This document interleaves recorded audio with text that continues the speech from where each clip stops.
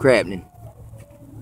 Look, something I learned, I was out in Vassar, and learned you can use a picnic table as an 8-pointed circle for circle walking and a step up and down. So it'd just be like 1, 2, 3, 4, 5, 6, 7, 8. See?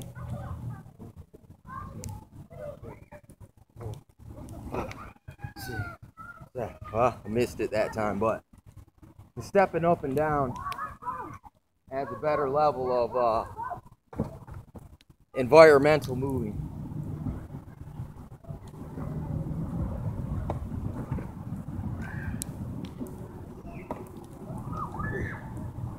Like it says, it's like once you learn how to do a circle forward, try to learn it all the way again backwards.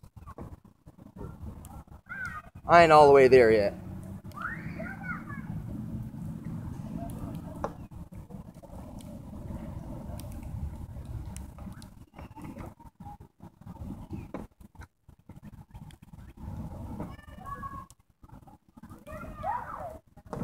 But it helps you work out.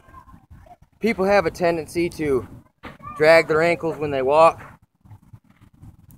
But when you do the circle walking, it gives you the tendency to pull your foot up first.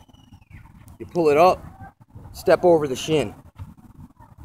Same thing, when you got something such as a visual aid like this, you have to pick up your feet to get it down. So, you kill 2 birds with 1 stone by increasing your level of difficulty. Because it's like when you stand higher, it feels like your balance is increased. Like a little bit of instability equals a lot of instability when you're on unstable ground.